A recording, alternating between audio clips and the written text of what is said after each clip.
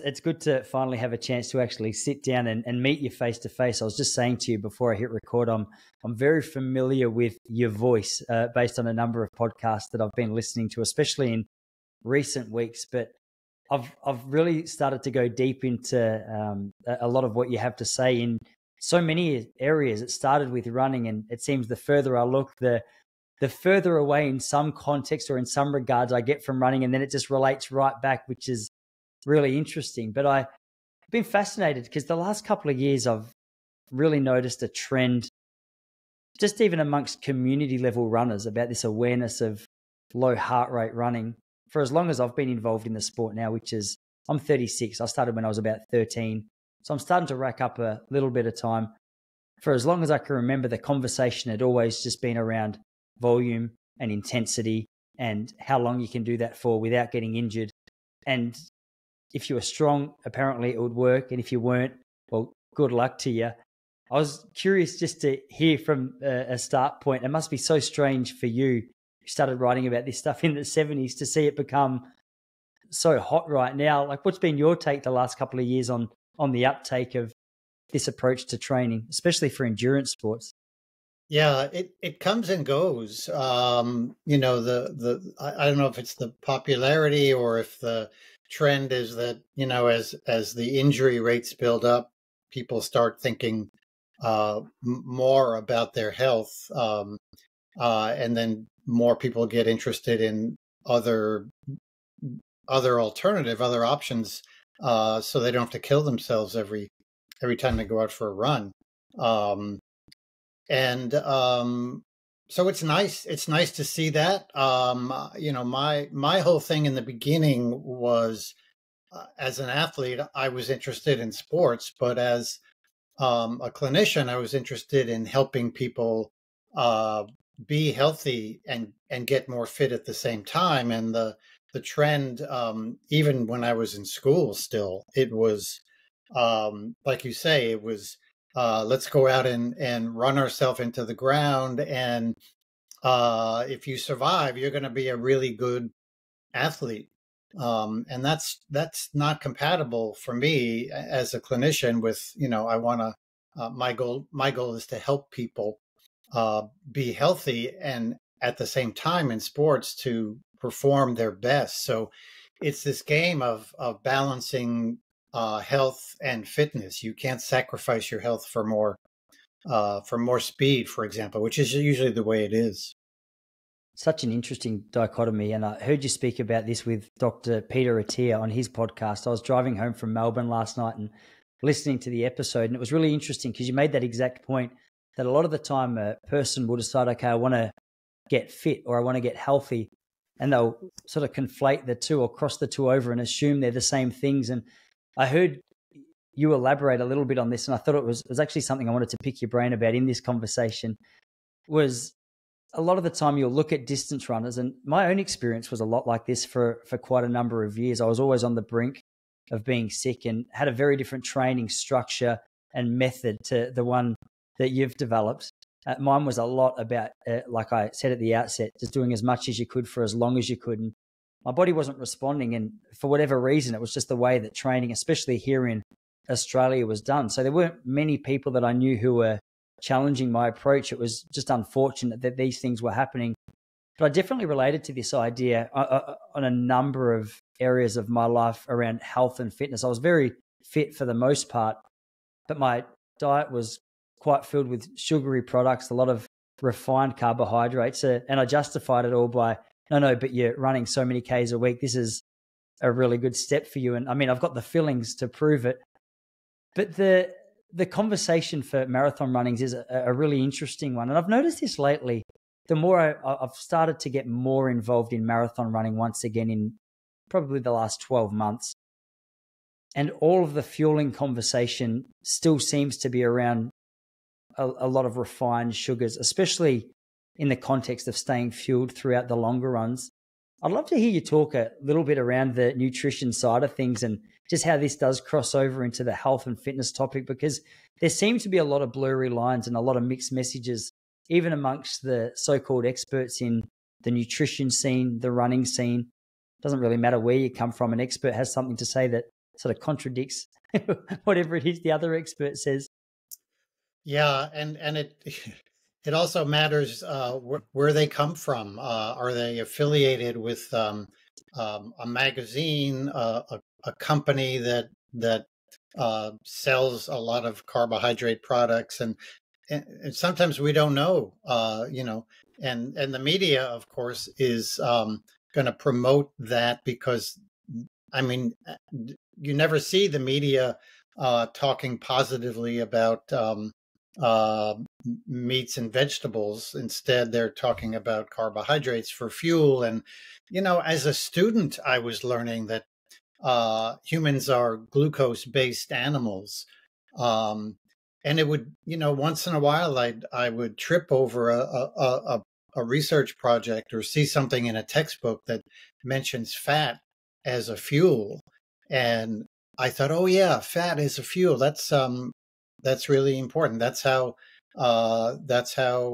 all humans, most mammals, generate energy. We don't have enough carbohydrates stored, and we can't eat enough carbohydrate to use glucose as a primary fuel. And so, how did humans travel these long distances? And the answer is they use fat for energy. That's a very important part of energy. And so as when the running boom hit, uh, worldwide, it became a global phenomenon. Um, Carbohydrate was the thing. It was the big fuel that we all needed, and protein was not good, and of course, fat was not good, because if you eat fat, you get fat, and if you get fat, you can't run fast. And it was a perfect storm to promote all the junk food that's still out there. Um, and so, for me as a student, I learned more and more about this idea of fat burning. Um, Generally, we eat food, we eat carbohydrates, fats, and proteins in our diet, and those things trickle down to form ATP, and that's of course our energy. The question is, how much can we get from each of those? And the fact is, we can get a whole lot more energy from fat if our metabolism is working well. And if it's not, then we can't burn fat, and therefore we have to burn sugar. And the classic running out of sugar in a race is hitting the wall in a marathon. Um, but a lot of people get up in the morning and they've already hit the wall because they've used a lot of their stored glucose during the night. And if they consume sugar, if they can, if they eat an energy bar, typical energy bar, or a sports drink before they go out the door to run, they're suppressing their fat burning even more. So, fat is what I've always encouraged people to do, and it was easier said than done, because when you're saying to an athlete, I want you to reduce your carbohydrate intake and increase your healthy fats and healthy proteins, they kind of looked at me weird. But that's changing too. It's slow but sure. But we're bombarded by the junk food companies, and so we're reminded every day about that and not the healthy alternatives. Yeah, especially in the ultra endurance scene. I mean, I'm fairly well involved in maybe not the ultra endurance scene, but sort of up to the marathon. I've spoken to a whole range of elite athletes, particularly around the marathon in recent months and even over the last couple of years. And one theme I've noticed is Zach Bitter, who was on the show maybe 18 months ago, was a lot more open to this idea of fat as fuel for the ultra endurance events. But it seems as though the openness to the fat as a fuel for distances less than ultras, whatever distance that might be, starts to close a little more there. Like, what do you think that sort of rejection or pushback is to fat as a fuel for the marathon and below? Is it purely marketing? Yes, it is. It's when we look at even a 5K, even shorter than 5K, in a 5K race, our primary fuel can be fat. And if we have fat, then our energy is literally unlimited, because even the leanest among us has enough body fat, if our metabolism is working, to take us 500-600 miles in training, for example, and in racing, when we are going faster, we're still burning a lot of fat. There's this weird idea that when we increase our speed, we burn more and more sugar, which is true, but we don't stop burning fat. We're still burning high amounts of fat. And I've measured people in the lab where the person was running at like a 10K race pace, and 30% of their energy was still coming from fat. And that's significant. In a marathon, of course, we're going a lot slower, and so we're really burning more fat proportionately to carbohydrates. And we have unlimited stores of fat, and if we can metabolize them, then we're gonna not tap into our glycogen stores, and therefore won't bonk. And then we use our glycogen stores later on when we're doing that final kick in the marathon, and those stores haven't been depleted, so they're waiting until that time. But I think part of the problem has been that many years ago, the trend, and the trend has always been this way in not just in sports, but in corporate life and in the military, and globally, we have this no pain, no gain attitude. More is better. And so take that distorted idea of life and put it into running, for example, and no pain, no gain, more is better. That means we're going to go out every day and run hard and long because that's how we train. And, during the running boom, what happened was a lot of coaches, the running boom it didn't come out of nowhere, but it just exploded. And suddenly there were a lot of runners and not a lot of coaches.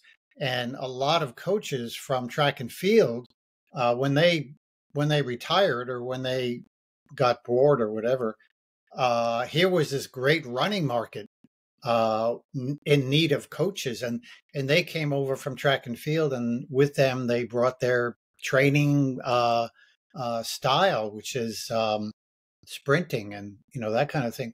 And so that's where intervals came from. And but that no pain, no gain, more is better attitude is it's a big social problem that has hurt a lot of people and ruined a lot of careers, I should add. Yeah, not to even mention. So this is a conversation I had with, I'm not sure if you know Australian distance runner Dave McNeil. He's an Olympian over I think 5,000 and 10,000 meters. Yeah. He's competed at a couple of Olympics.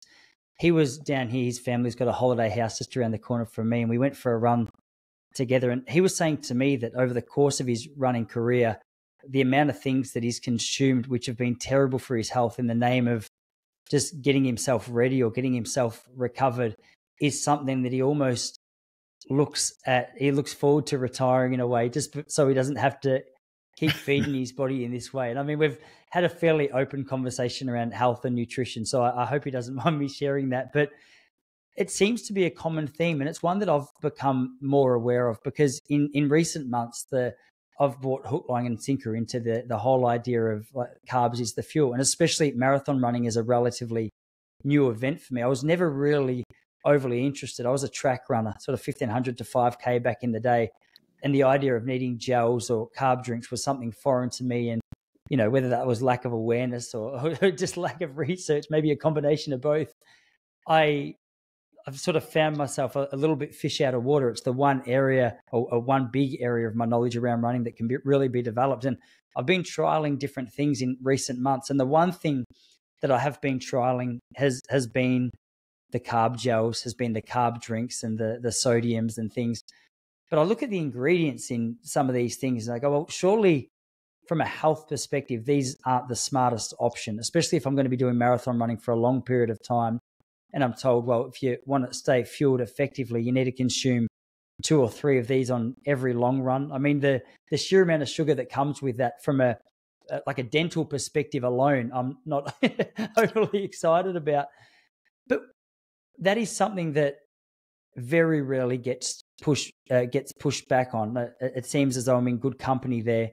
And then I look at a number of the elite runners in the world of running and seem to get this confirmation bias. As you say, like that, or as I say, the ultra endurance scene is a lot more open to it. But what do you think it is? Is it a fear of just wasting an opportunity to get the most out of yourself, or going against the grain and sort of failing, that's stopping more marathon runners, in your opinion, from actually embracing this more wholeheartedly? Well, it's propaganda, basically. That's what good marketing is. Advertising carbohydrates everywhere we go. Um, it's propaganda, and you hear it over and over, week after week, month after month, year after year, decade after decade. Yeah. And people don't think twice. Oh yeah, everybody knows that if you're a marathon runner, you need a lot of um, carbohydrates. I remember um, in I think it was at the Munich Olympics.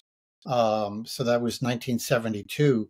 Um, ABC News, was the marathon was about ready to start, and they did a little segment on what do marathoners eat for breakfast right before the race, and the camera panned to a stack of pancakes like this high, and I'm just thinking, oh my God, what and so uh, even if pancakes were healthy, that's not what they eat right before a race, and B, it just perpetuated the myth that the more carbohydrates you eat, the better. But I think, and by the way, it's interesting you mentioned your teeth. Runners as a group have very poor health, uh, oral health, and so the cavities, tooth decay, and gum disease, very very high in that group. Um, Runners in particular, but athletes in general, more than the I think more than the general population still, as I've read those study. And it's interesting, during my career, I measured the oral pH, the pH of the saliva, the acid alkaline balance, and there was a theory that began back in the 50s by the dental profession, and they said that our oral pH should be more alkaline. We should be not acid, and when our pH is acid, we build the wrong bacteria, which causes tooth decay. And then there was some other research that was showing, hey, the pH of the saliva reflects fat burning and sugar burning. And I thought, wow, what a simple way to do a quick check of an athlete every time I see them, and monitor that as their metabolism improves, because now they're training better, and now they're eating better. Now they're burning more fat, and they're losing excess body fat, and which reduces inflammation. I mean, the big picture is amazing when you look at it, when it comes to this idea of fat burning.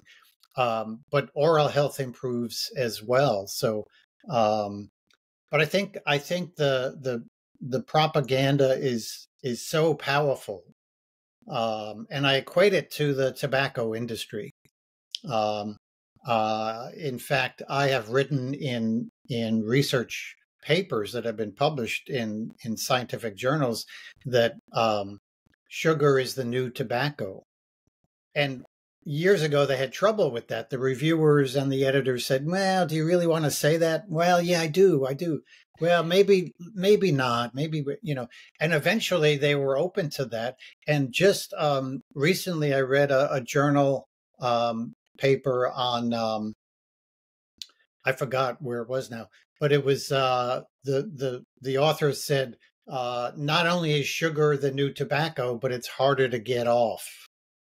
And if you've ever tried to eliminate sugar or reduce carbohydrates, you know what I mean. It's not, it's sugar is really quite addicting. So, For sure. so I think that, we're blasted with all that information by, uh, like they did in tobacco years ago, uh, by the companies that sell it. And look at who's advertising in the running magazines and um, at the running events. Who's doing the advertising? That's where all this comes from, not from the scientific community. Yeah. So I'm sure you've got enough information here to fill up a number of podcasts just in feedback alone, but I can almost sense a number of marathon runners just pushing back to this idea. And naturally, when you've been brought up with a particular idea, as I have, that carbohydrates are the best fuel for endurance sports, it's sometimes easier because so much of the knowledge that you've developed has been around, for the sake of this argument, let's say that lie. But it's also mind blowing to think you could be that sort of blindsided to a whole other argument. And so, with all of that said, I say, okay, well, with everyone who's listening to the podcast now, is like, no, but Phil, like, I don't understand how this could be the case. Elite marathon runners are still using carbs as their main fuel, and yeah, sure, like the world of fat as fuel is starting to creep in. What is the I guess what is the response to that, or what is the transition, I guess? So one of the things that is daunting to me is this idea that I've had a number of friends who have tried to make the move to like a more ketogenic diet. And one of the things that a couple of them, whether or not they were doing this well, or they transitioned too quickly or didn't give themselves enough time, one of the things that one of my friends said, Mark, was that he went out for a long run and he was just shocked at his lack of ability to actually be able to maintain any form of pace for any more than 10K. So I just felt absolutely exhausted. And for him, that was evidence that, okay, carbs were the right fuel for him. And I've never made the full leap, but when I heard that response, like, well, that makes sense. That's a great argument for this carb-fueled endurance athlete. And I imagine so many athletes would have that same critique. So, like, to an athlete like that, how do you respond to that? Because I feel like that would be a big hurdle for a lot of athletes to try and get themselves over. Sure, it's a tough, and going to a ketogenic diet is the other extreme. So now you're going from one extreme to another. Your body doesn't like extremes. Your body doesn't even like change. So if we transition from a bad diet to a good diet, your body doesn't like that during that transition period. It's like wearing different shoes. It's like, traveling somewhere and being in a different environment with the weather different. Your body has to adapt. And the same is true with diet, carbohydrates in particular. In addition to the fact that they're addicting, you have a whole metabolism you've built around carbohydrate as your primary fuel, and now you've got to change that. And so it takes a while. It could take a month easily. It could take 2 months. I look at it as a 2-month thing, but I don't look at jumping from one extreme to the other. I have something called the 2-week test. First of all, I want to go back just to confirm something. We've been talking about gels and things during a marathon, for example, and then we've been talking about diet. Those are two very different things. If we're in a marathon, there are times that I recommend people consume some type of glucose product because that can be very helpful. However, when you become a better fat burner, you don't need as much of that. And if you don't need as much carbohydrate during a marathon, your gut is not as stressed as it normally would be when you're eating a lot more of it, because the gut is adversely affected by carbohydrates, especially um, uh, disaccharides like sucrose or starches, any starch, because we have to digest those things, and we can't in the middle of a marathon. We can't. Our guts trying to be left alone. And you put stuff in there, and it doesn't go well. As many people know, it's probably the most common side effect, negative side effect in a marathon. Runners in general, gut stress is very common. So let's leave that separate. Now we've got to look at what do we do in our day-to-day eating habits. And I have something called the 2-week test, where people can make a list of their signs and symptoms. I have injuries, I have fatigue, I don't sleep well, I'm a little depressed, I have, these problems, high blood pressure, whatever. Make a list of those, and then get rid of all junk food for 2 weeks. No sugar, no refined carbohydrate, which is essentially all carbohydrate. It's hard. Most people have never heard of or seen the product called wheat berries. Wheat berries are those little berries that grow, and that's where wheat comes from. But by the time we get it, it's highly processed, so it's junk food.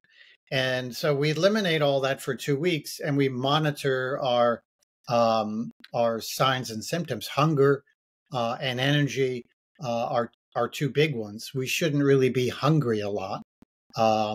We certainly shouldn't have cravings an hour after we eat or 2 hours after we eat. So you monitor that, and then and you could find this article online. Just search Maffetone 2-week test.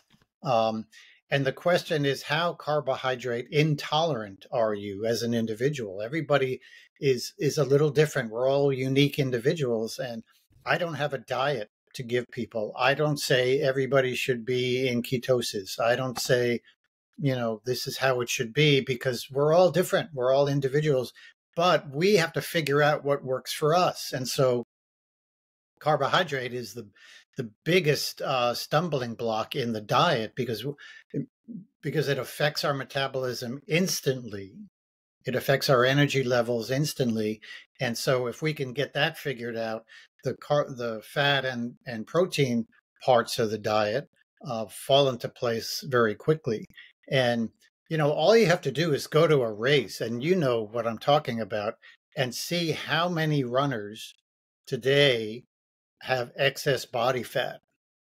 It's an epidemic. And so to me, that's a metabolic injury. Your metabolism is really screwed up. And because you're not burning fat, you're storing it. That's how the body works. It's an important survival mechanism.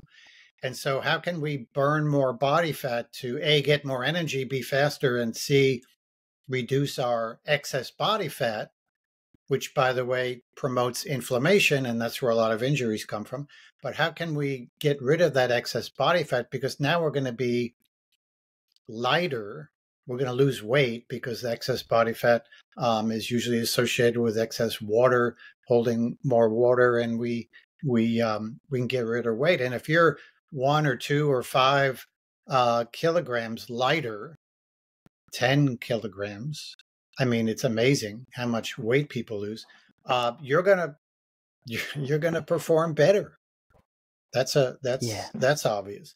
And so this health fitness thing it's really one thing. It's not separate things, but what we do in our daily diet is really where it all begins. And once we develop that, and I would say that without a doubt, foods that we're eating, the makeup of our diet, is much more important than our training routines.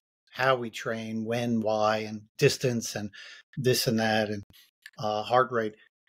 It all starts with food, because if our metabolism is not set well, everything we do in training is a little bit difficult to get through. That makes so much sense to me. And it's interesting because some athletes, you have this conversation, and I kickstarted our conversation by speaking about the obsession with intensity and the obsession with volume. And gradually, I've at least started to see things like recovery become far more of a conversation. More recently, not so recent for you, I know you've been on the ball with this for many years, but technology, especially in its current forms and its accessibility to so many athletes, have become real hot talking points as well. But it seems that even on this show, honestly, I've had a couple of people from different backgrounds share very different ideas around the subject of diet and fueling. And what I really like about what you've said is, yeah, okay, well, a 2-week trial is good because as an individual, the idea of just trying to give out some blanket rule to every athlete is probably not going to be terribly effective. So would there be exceptions to the rule, do you think, when it comes to like the fat fueling? Like, would some athletes actually be better off maintaining a carbohydrate fueled endurance performance, or is that purely a lack of time or commitment to a transition period that allows their body to actually make that adjustment?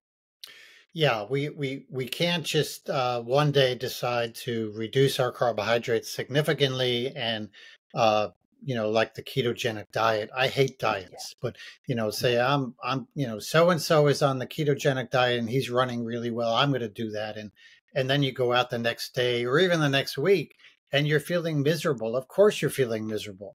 That's the expected result of making that radical change. So you have to go through the transition. The other part of it is, and I know you want to talk about heart rate, but the other part of it is, are we training our aerobic system, or are we more than the anaerobic system? So are we training our aerobic system because we're endurance athletes, which is really something that's very important? I mean, what else would you train?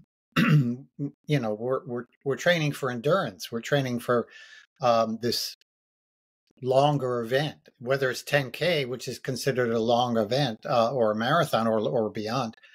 The aerobic system is our slow twitch red aerobic muscle fibers, and they take us for long periods of time without fatigue. That's why we could walk around all day without getting fatigued, because we use our aerobic muscle fibers, and those fibers burn fat for energy. So now if we want to be in a sport that emphasizes its slow twitch muscles, we want to make sure our metabolism is set up so that those muscles get all the energy they can get, which is fat. And so if we reduce our carbohydrates, if we say, well, I'm not going to eat junk food anymore because it's unhealthy, there's no scientist in the world that would disagree that junk food is not unhealthy, unless they work for a junk food company, and there's plenty of them. So if we go out and train our anaerobic system, in other words, if we run too fast for our body's need, and our heart rate goes up, now we're training our anaerobic system. We're training for the 1500, or for the, once you get beyond that 1500, the aerobic system really increases. A 1500 meter event is half aerobic and half anaerobic. So there's a huge amount of aerobic endurance, slow twitch muscle fibers working in that 1500 race. And as you get above that in your distance, 5K, 10K, we get to the marathon where 95% of our energy comes from the aerobic system. That's our fat burning system. It's really as simple as that. So are we training that system when we go out to run? And that's where the heart rate comes in. That's where quality training is a big factor. We want to train our aerobic system, and if our aerobic system is not working well, and we say, well, I'm gonna see how good my aerobic system is, and you get tested, which you could do in a lab, but most people don't have access to that, or want to spend that kind of money. They'll find that their aerobic system is trashed. So, I mean, if you're a runner and you've been running better and better year after year, and you haven't been injured, and you feel great, and everything, and your times are improving, don't listen to anything I say. Whatever you're doing is working. But if you're not happy with the the amount of body fat you have and your energy levels and your times, and you're getting injured, you know, too frequently, any injuries, this is not a contact sport. So if you get injured, it means something is wrong. And, you know, the metabolism can cause you to be injured. Just an example is what I mentioned earlier. We store excess body fat, and now that promotes inflammation. What are half the injuries that athletes get? More than half. They're itis injuries, Achilles tendonitis. You know, we have itis meaning inflammation. And so that kind of says it all. We need to look at the big picture, and all of those things fit into it. And if we're not happy with what's happening, we need an alternative. We need something better. And that something better is get healthy. Yeah. It's really interesting to hear you say that you've noticed throughout the years this come in and out of trends. I mean, I'm at that age now where I've started to witness a couple of trends come in and out of fashion. Right now, I've been absolutely shocked to see that those Crocs shoes have made a return on the stylish kids from university. Oh. So I've got uncles and grandparents who have somehow just found their way back into being fashionable again. But it's the first time I've really witnessed something that I remember from years ago coming back in. But this is another example, the low heart rate training at the moment. I'm on YouTube quite a lot, and I noticed that a lot of the trending videos are around low heart rate training for endurance performance. And I think part of that has been thanks to the likes of Jakob Ingebrigtsen and the Norwegian method, and just Gustav Eden, like a number of people who have had a really big focus on the volume aspect of training with much less focus on the intensity, or at least the intensity in the sense of what we see, at least in reference to the training that I told you I was doing for a long period of time. And so it's become a little bit sexy, like the 80-20 method. And as a result, I mean, 12 months ago was when I pretty much made a return to running. And besides the odd illness and things that I referred to, I was relatively lucky as a young guy not to have too many injuries. And I mean, at the time, that was a blessing, maybe. But fast forward the clock 8 years where I hadn't been doing any regular intense running, my attitude was, okay, well, I know how to train. I'll just train like I used to train. And I pretty much just stepped back into it, and I made the adjustment way too quickly. And as a result, I struggled a lot for about 6 months just with constant calf strains and not really knowing or having any awareness on how to make a return. Long story short was I gradually increased my training, started incorporating a whole lot more strength work into that. But then along the way, learnt about your method, which is how I was first introduced to you in a big way. And over the course of the last 6 months, it's been the most consistent running I've probably ever done. Like, granted, I'm currently only training 4 days a week. I'm doing about 35 miles a week. And my goal was kind of encouraged. I'm not sure if you're familiar with, do you know Gordo Byrne? Name's familiar. Yeah. He's been away from the sport for a long time, but he was Ultraman 2002. Oh, yeah. He's a really interesting guy to talk to. I think, I know you'd both enjoy what each other have to say. I think you have points that cross over into other scenes like each other, which is one thing I respect about you both. But I was explaining this to him on the podcast, and one of the things that he was saying is, with a focus on, far less intensity, but that consistency over time, you'll start to see some really big improvements. And I mean, this is what you've been saying since 1980. But what I've noticed is just the truth of that. I haven't been doing a lot of intense running. A lot of it's been around sort of mid-zone 2, and my fitness has improved rapidly. And more than that, my confidence in my ability to actually be able to go out there and run without injury has improved, and without any real focus on speed work, like my more tempo run or threshold style runs have dropped significantly, which blew my mind, because years ago I would have thought I had to be doing a lot of 200s and a lot of 400s at high pace in order to see any correlation to a faster running speed over a session like a tempo. And that was one thing I was really keen for you to explain to the relaxed running audience, was just this phenomenon, because I think a lot of people, again, have that misconception that you want to run fast. Well, you have to make sure that a lot of your work is just fast. Whereas what you say in many respects is the complete opposite of that. You can see dramatic improvements just by doing slow running relatively For sure, regularly. yeah. Yeah, it might have been 1980 that I was realizing all these things were happening in what I was discovering because I was using heart monitors. I was using heart monitors before they came out. I had a cardiac monitor that was used in the hospital for cardiac patients, and it was this big bulky thing, and that's what I would test people with out on the track or out on the road.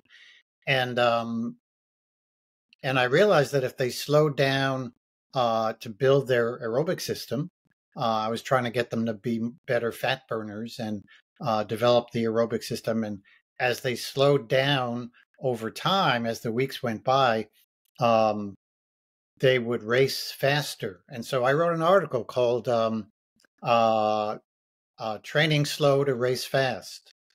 And I've modified it over the years, but it's still one of the most popular articles I ever wrote because that concept of slowing down to get faster is just so it's just so bizarre to a lot of people. And I have a track and field background as well, and so everything was fast. That's what you do. But the difference between track and field and marathon running is night and day. They're not the same sport. It's not running.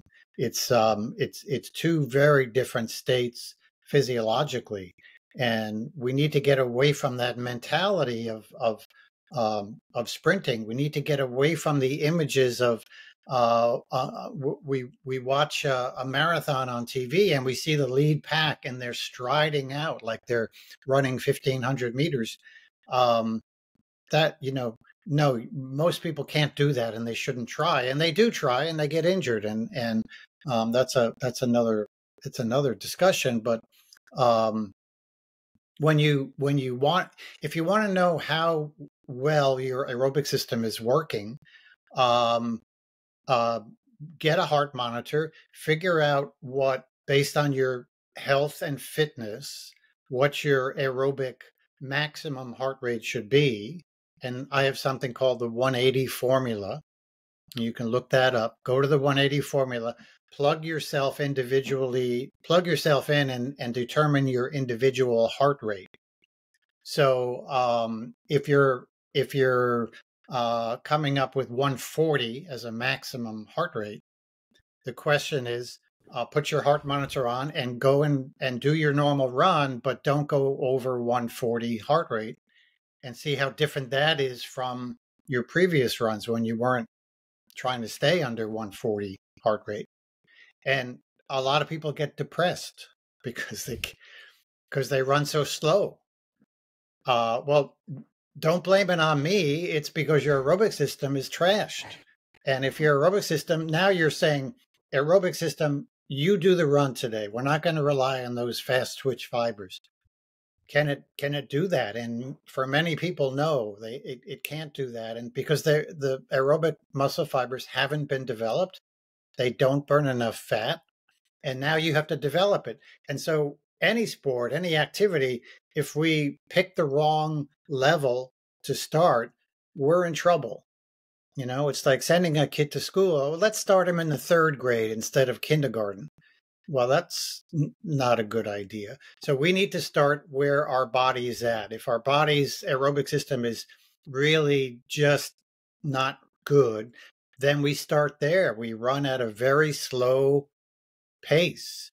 And what's interesting is, as we develop that aerobic system now in training, and if our diet is not full of junk food, then what happens is we get faster and faster and faster at that same 140 heart rate, or whatever your heart rate is, over time. And so in the beginning, people are complaining they're running too slow. After 6 months or a year, whenever, they're complaining they're running too fast at the same heart rate. And I've seen people go from, 10 minutes a mile to 7 minutes a mile over a period of time. It could take a year to go to to to change that much. But even if you're going from 10 minutes to 9 minutes a mile, man, you're excited and you're healthy and you're energetic. And you know what? You also race better.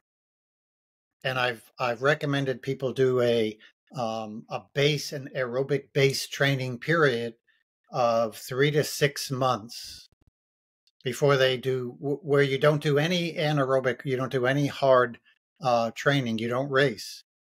You say, okay, I got to start all over. Now you're going to build a base.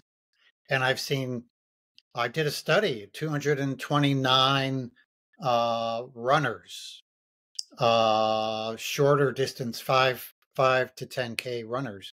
I gave them an aerobic base period. They trained slow. They all complained. Every one of them complained. But at the end of the period, I forget what it was. It might have been a 5-month period. 77% ran a personal best. These were all seasoned racers. And I've seen this in professionals as well. We'll just, people who are injured, they're trashed. They're thinking, I guess I got to retire. No, let's build the aerobic system. And now we're going to race. Well, how could I race? I've been training slow for these months. I wouldn't know how, your brain knows everything actually. And so you jump into a race, and I've seen amazing results because most of that race depends on the aerobic system. And the anaerobic system, the speed stuff, we always have it. We don't have to train for it. We always have it. Look at some people who are not training and they're walking on the street and there's a big rainstorm. They sprint for some cover. They could turn their sprint anaerobic system on instantly because we're hardwired for that. But it's the aerobic system that has to be trained, and the diet plays a huge role, and then the training plays a huge role as well. I'm so comforted to hear that you have athletes who complain that they feel like they're running too slow at the start. So there's an athlete that I coach. Universal. I mean, I'd have people call me in the middle of the night. I can't sleep. I'm thinking about tomorrow's run. I couldn't run with my training partners. They made fun of me. I mean, that was the way it was way back. It's not so much like that now because people have heard about this. Yeah. It's so funny. I had this exact conversation with one of my athletes today. So about 2 or 3 weeks ago, I had a call from her and she goes, Tyson, I just want clarification on exactly how slow I'm running. So have a look at the training that I'd been doing before I got to you and have a look now. And granted, I'd been listening to people like yourself for a little while, and so many of your methods have crept their way into the way that I write training programs and just guide the athletes that I'm working with. And this girl said the exact same thing. She goes, I just feel as though I'm getting unfit. And coincidentally, I spoke to her today, and because I had her on Training Peaks, I'd had a look through some of her times, and I've started to notice exactly what you say. You'll start to notice that there's not much of a change in heart rate, but there's a big change in pace. And she brought it up to me. She goes, I've started to notice something's changing. And I said, interesting, because I was comforted by that, because for quite a while I'd sort of been guided by people like yourself. And it's so comforting because I think a lot of the time, from a value for money perspective, I often feel pressured to throw something at an athlete, which is, especially for a base period, like this particular athlete, she was going to try and run the Melbourne Half Marathon, which is recently sold out. She missed her spot. So we're on the hunt for a race in around September or October here in Australia. So we're very much in a base period, which is even more so a stage where I just like to really develop her aerobic base. And it's so, just to hear the excitement in her voice that, there's another way to train that I just not heard about was just a wild experience. And to be honest, like I said before, I'm kind of midway through that realization in my own running in many respects. Yeah, and here's something else. If you say, okay, I'm going to do this aerobic base running, I'm going to get rid of the junk food in my diet, and that's going to help my aerobic system build even faster. And I'm going to become a fat burner. I'm going to, and now you start getting faster. You see yourself, and you can test yourself. I like people testing themselves once a month on a course, a flat course, 140 or whatever your heart rate is. 140. How fast can I run now? In a month, it might be noticeably faster. By 2 months, it should be noticeably faster. Otherwise, you're not doing something right. Um, but here you are getting faster and faster as the weeks go by, as the months go by, at the same heart rate. And as you get faster, it means you're going to race faster. Why would you want to stop doing that? And so the question is, well, how long do we build a base for? I encourage people to build a base for as long as they keep getting faster. Because as soon as you start speed work, your aerobic system is going to sort of hit a plateau, which is a normal thing. Why would you want to do that? Why wouldn't you want to get faster? We're in a sport which is dependent on the aerobic system. But yeah, everybody, pros and beginners, they all have the same, I can't run this slow. And I had an athlete, a professional triathlete, and he was training, he would average 6:30 pace a mile with his training friends. And he was always injured and he couldn't quite do it in competition, and it was always a problem. And so we were on a track running, and he had a heart monitor on, and I said, okay, this is the pace you need to train at. And he's clocking the time, and it's like 8:20 a mile, 2 minutes essentially slower than his normal training pace. And he said, how could I run this slow? That whole thing. And I knew what he was saying. How could I be seen out there running this slow? And I'd say, well, train at night. Nobody will see you. And so he got faster and faster and faster. Actually, he trained on the hills the next morning, and he was averaging 9 minutes a mile. But he got faster and faster and faster. And as the years went by, he was at one point, years later, he was running at a 5:20 pace at the same heart rate. I mean, and you don't always see those extremes. This is a professional athlete who didn't have a job. So, he could be disciplined. He can put the time in, but that's how it works. I've seen people who are amateur runners who will go from that 10-minute pace to a 7-minute pace or a 6-minute pace sometimes. And now they're amazingly healthy and amazingly fit, and they're great runners for being an amateur. Yeah, I can see one of the obstacles, and perhaps this comes back to the umbrella of no pain, no gain, or perhaps it's more of a fear of what your coach or your other training partners are thinking of you. But a lot of my running was done with a big training group. And it was always my goal, especially in sessions or tempos like thresholds or 400s or whatever it was that we were doing, that I was closer to the fastest runner than what I was last week. And I know for a fact that looking back at the way that I used to train now, there was at least 2 sessions each week, which may as well have been called a race pace effort. And there was no way I would have been recovering, regardless of what it was I was telling my coach. But the idea of actually going to a training session, being guided by heart rate, it's a humbling experience, whether you're out for a longer run or whether you're in a more intense environment like that, because not only does that psychological sort of game come into it where the rest of the group goes, oh, like Tyson or whoever it is way off the back of the pack today, but the coach or whoever it is that's guiding you starts to ask questions as well. And so what do you say to the athlete in that situation? I'm not sure how much comfort there can be other than just wait it out and trust me, because it seems that the proof is in the pudding over a longer period of time.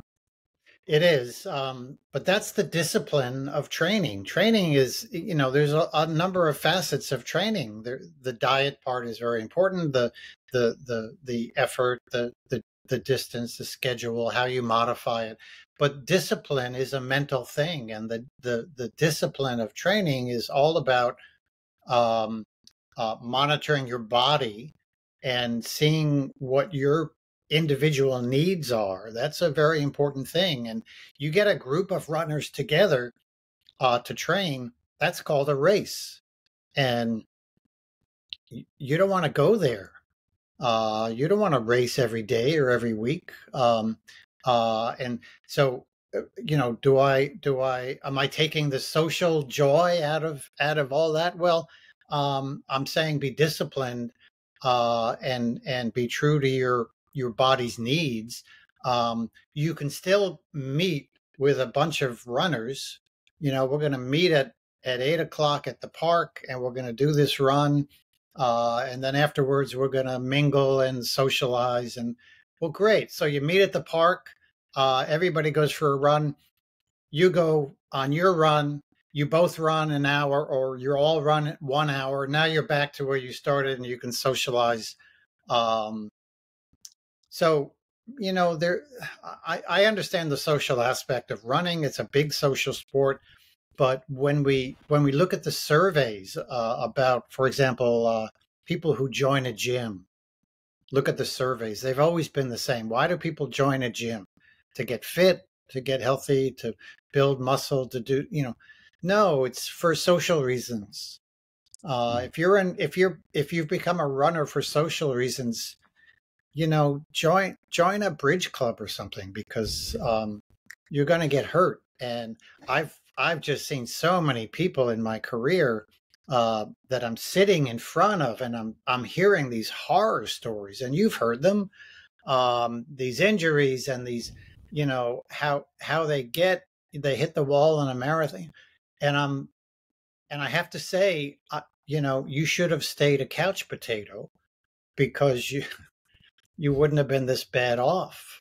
And it's true. People get into a sport and they run themselves into the ground, and it becomes like an obsession. And there's enough of that in the sport. But we need to use our brain, and we need discipline. And it's really, really simple.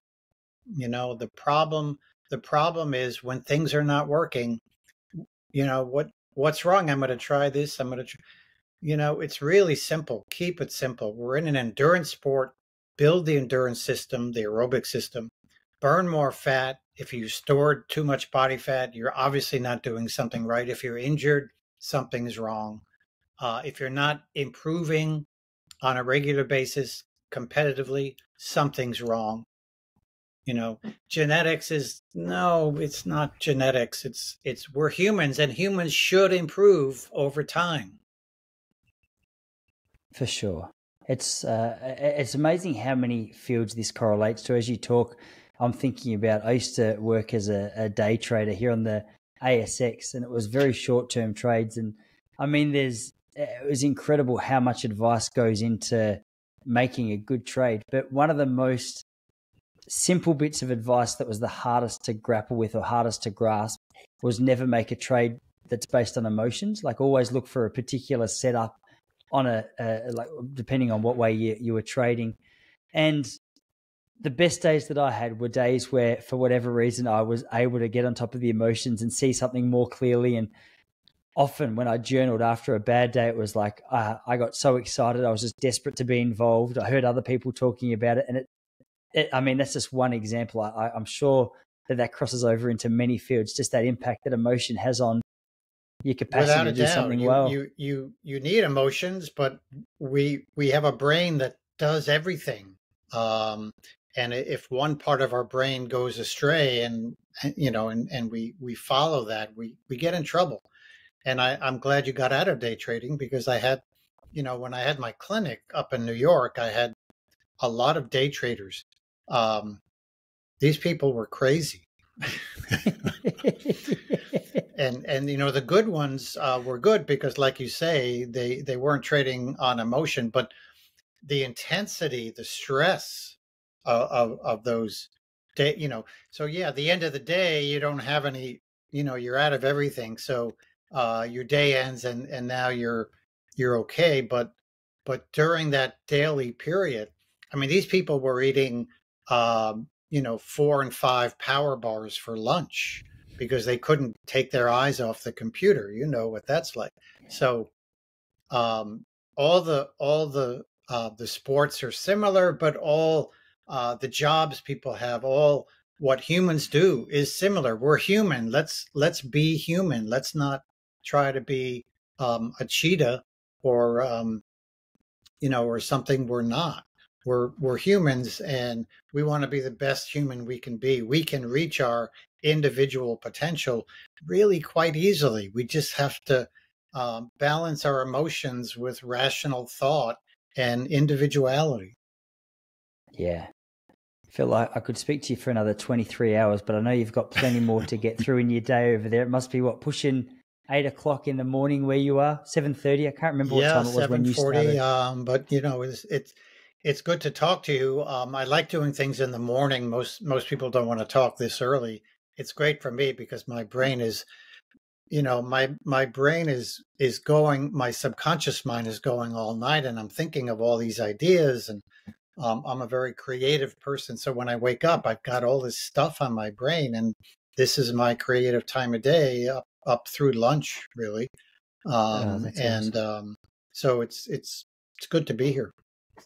Great. It's the flip side for me, but I've got two boys under 3 who are sound asleep right now. So it might not be the most creative time of my day, but at least it's the quietest.